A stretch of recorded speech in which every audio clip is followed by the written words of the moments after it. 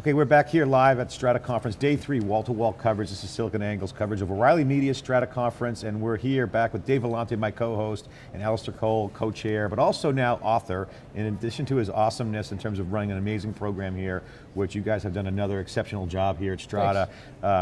Not only are you out scouring the landscape and prospecting for great programming here, you're also an author and you're doing a lot of research around analytics and big data. So we're here to talk about your new upcoming book, Lean Analytics. Sure. There's the Lean Startup, there's the Startup Playbook, there's the soon-to-be Lean Analytics Playbook. So show the picture of the book cover, because you don't have the jacket. That's right, we ran out of books. So hold it up high like that. Yeah. Yeah, we ran out of books, so I had to picture the screen, but there it is. Yeah. Yeah, so it's been a lot of fun writing. It's been a really interesting experience. A little higher, a little higher. Higher up. Hey, look at that, right there, virtual book. That's actually just a picture of the cover. Okay, so let's break down the book. When is it coming out? Okay, and what's the thesis behind the book? So and what's it comes out March 8th. I've been working on it with my good friend, longtime companion, business partner, kind of partner in crime, a guy named Ben Yoskowitz. Ben works for Go Instant, which was acquired by Salesforce. And the two of us ran a startup accelerator in Montreal called Year One Labs. And we learned a lot of stuff from that and from our own experiences starting companies. What we realized is that most companies, the lean startup was this transformative idea on like fail fast, understand problems, adapt quickly, don't invest heavily until you know you've found the right product for the right market. But there was a real need for hard numbers around when should you move forward based on the kind of business you are and what stage you're at. So the book is really, this is the kind of business you're in, this is the problem you're trying to solve, this is where you are as a company, what stage you're at, and as a result, this is the metric you need to measure and fix right now before you can move forward. So Dave and I always talk about our philosophy on entrepreneurship, which we have our own, obviously, views on, and we always say sell, design, build, and be agile, and agile programming, agile ventures, as we say.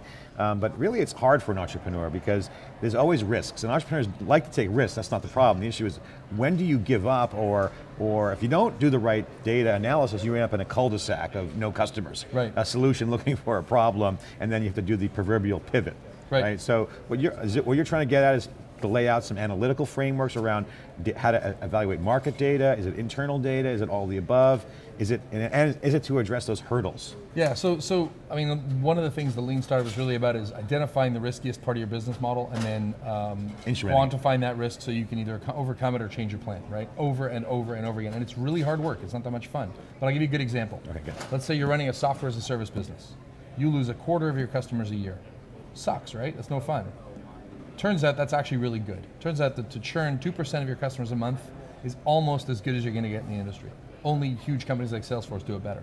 So we talked to a founder who was just killing himself trying to get below 2% a month churn, when instead he should have been focused on customer acquisition costs, right? So he didn't know that he'd already found the business metric that mattered and optimized it. And once he knew that, he could go focus on something that would, the next metric that mattered the most. So it's like, go ahead, sorry. So really understanding which business metric for what stage of the business, based on what business you're in, is a huge challenge. A lot of the times I want to ask you this question because this is really important, and for the entrepreneurs out there, this is really something that I can share with my scar tissue of experience. This is really hard to do, but important. And the question is, when do they need to think about when to start doing the metrics? Because a lot of times when you're doing development, you want to be in this creative phase and you want to get out there and kind of iterate through, but at some point, when you start growing, you got to put the metrics and identify your metrics. Is there a feel for that? What's your experience? So the first metric you want starts on day one. It's called how many people I talk to, right? The big trick here is you got to do a lot of qualitative discussions up front without leading the witness to try and get an understanding of what people's needs are. You mean market, customer? Yeah, just customer development. Go talk to the customers to identify what are the needs. Before you show up and say, I have a solution for you, because everyone wants to be polite, they'll agree with you, right? So you identify their needs. Nobody wanted a minivan, nobody wanted a Walkman, but they had needs for some personal space while commuting or for larger family suburban weekends, right? So if you identify the needs, then you go back and you say, now I get this problem, what do you think of the problem? I haven't counted anything yet except how many people I've talked to. But once I have a good enough understanding of a pattern of people I can go talk to, then I can start to quantify that, right? I can start to look at things like how likely they are to refer you to other people. I can build the first version and see, do people get sticky? Do they stay with it or do they go away? All those kinds of things. Yeah, and then, as Steve Jobs was quoted as saying, our customers don't know what they want yet. And a lot of these emerging markets, that's a lot like that, where you talk to people and you say, and you get some data, what they're saying might not always be what's really going on. So the entrepreneur has to be focused in on that. How do they deal with that? How do you advise companies saying, hey, I'm talking to a customer and they may be parroting a problem, which might be a feature. Right, the only people that lie more than customers are founders themselves. And so I think one of the great things about analytics is it shines the sort of harsh light of data on the business, right? Otherwise you just lie to yourself until you hit the wall at 1,000,000 miles an hour. Dave and I say, man up and look in the mirror, right? And that's Huge a hard issue. thing. Dave, what's your take on this? Well, there's a saying, the data doesn't lie, but the data can be misinterpreted so easily. So that's kind of the hard part, is how do you have the helicopter view, you have the forest through the trees view, you got the 100,000 foot view. I think that's the big challenge for startups in particular, is where to focus. Do you have any advice in that? Yeah, so Ben coined this term, the one metric that matters. And we've had a lot of people go, oh, you can't possibly look at one metric, the business changes. The reality is, pick one, because the scarcest resource you have as a startup is focus. So you pick one metric that matters to you, maybe it's the time it takes you to pay off the acquisition of a customer. And until you get that below some line in the sand that you really care about, you just focus on that. Because metrics are like squeeze toys. So those funny stress toys, you just grab the metric and squeeze it, something else is going to bulge out, and that's the next metric you fix, right? You get enough visitors on your site, now you want to increase conversion. You get enough conversion, you want to lower support returns, or you want to increase shopping cart size. And that metric might change as you hit different milestones as well. It better change, because what you've done is you've quantified the risk and you've found a part of your business. Now the hard part for an entrepreneur is to know which metrics to focus on, in what order, and what the line in the sand should be for those metrics. And that's a lot of what we talked to 130 founders and VCs and people like that. We have 30. I was just going to ask you, how many people did you talk to? Yeah, lots. Lots. And in fact, there were some companies like Tatango and Chartbeat and others who themselves are analytics companies who took the customer's data that was anonymized they were allowed to share with us and said, based on 100 people, here's whether or not you should ask for a credit card up front. Yeah, I want to talk to you about an important concept that's out there called pivoting. Failing fast, fail forward, all that's good stuff. And I think there's an overemphasis on failing. And what I want to talk to you about specifically is over pivoting, meaning pivoting too many times. So Dave and I always talk to entrepreneurs about trajectory of the business and diseconomies of scale. And that you build a trajectory and you build your metrics, and that's an opportunity for the competitive advantage.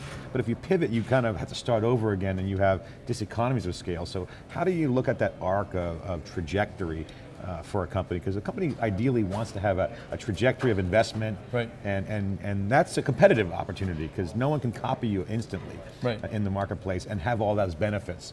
How do you look at that from an analytics standpoint? So let me break that down. First of all, Silicon Valley doesn't like people failing. There's a myth that they do. They just like it better than the alternative, which is building something nobody wants. I mean, Mark Andreessen said a market of nobody doesn't care how smart you are. It's pretty true, right? So it's not that they want you to fail fast, it's they want you to adapt. And the only way you can adapt is to have a cycle time where you can iterate through feedback very quickly. As for pivoting, so we talk a lot about the lazy pivot. Like a pivot is not it's not a way to fuel your ADD as a founder, right? The analogy I like to use is rock climbing. If you're climbing, you usually have 3 of your 4 limbs on the wall at any time, and you move 1 limb, right? So you're going to say, okay, we're going to try a different business model. Okay, we're going to try a different target market. We're going to try a different set of product features. We're going to try a different customer acquisition strategy. You're experimenting with all those things. The big changes happen when you've exhausted all possibilities, and Ben likes to talk about the market product fit, where you sort of step back and say, is there another market for whom this product will work? We had one company we talked to that was getting pennies on the dollar return on their sales by charging a monthly fee for job postings. And then they said, we're just going to charge $300 a job posting instead of a monthly fee to have an account. Revenues went through the roof. All they did was change their pricing model. Like now they're hugely sustainably profitable. They found some nice footing on the rock climb. Yeah, and they went, oh, let's move my left hand from charge you every month for as many postings as you want to charge you $300 a posting. It wasn't a huge change, transformed their business. And that's really the incremental opportunity and the opportunity to move the ball down the field. Your advice to entrepreneurs, let's go back to entrepreneurs, and what's your advice to them? I'm an entrepreneur out there, I'm starting a company, I have my founding team, maybe it's less than 6 people, maybe it's less than a dozen.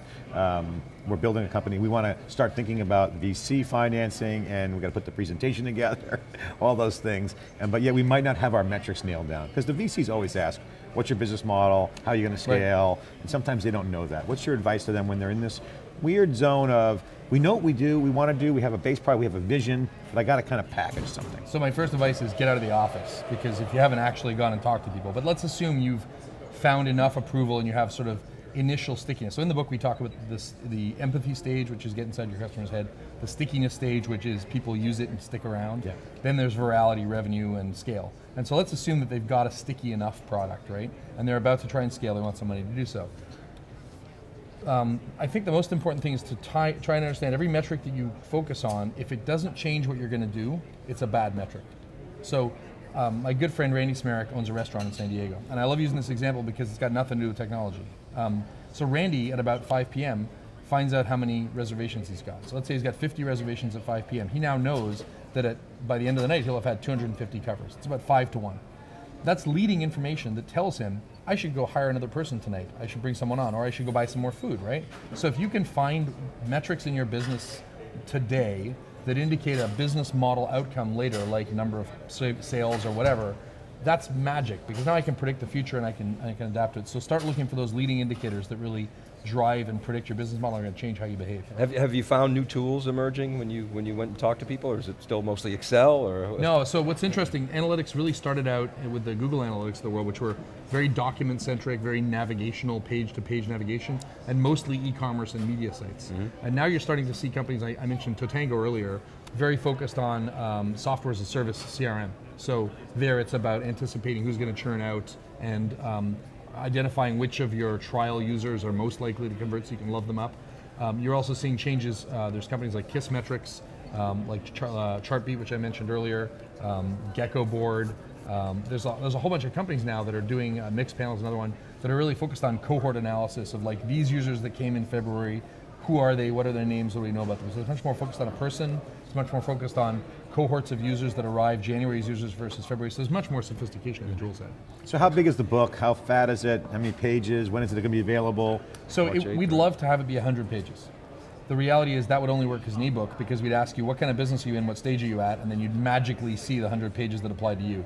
Unfortunately, with 6 business models, 5 stages, it's a much bigger book. It's about 415 pages, 420 pages. Okay, cool. Is there some storytelling in the book? There's a lot. There's actually 30 case studies in there that are very concrete examples of everything from the restaurant I mentioned earlier to Reddit to government studies and all sorts of things like that. Lots of storytelling, yeah. Alice, let me ask you a personal question. What have you personally learned from this experience? Obviously, writing a book is a hard task. I'm sure you're like, okay, it's it feels good to be kind of completed the journeys through. But what did you personally learn from the writing, the collaboration with your partner, and talking to everybody and what you're producing? Well, the number one thing was that Ben's way smarter than I am. And the second thing was, I think you got to really strike a balance, and this is the sort of zen of being in a startup, where you're like in the depths of despondency and everything's awful and the world hates you and the numbers aren't right.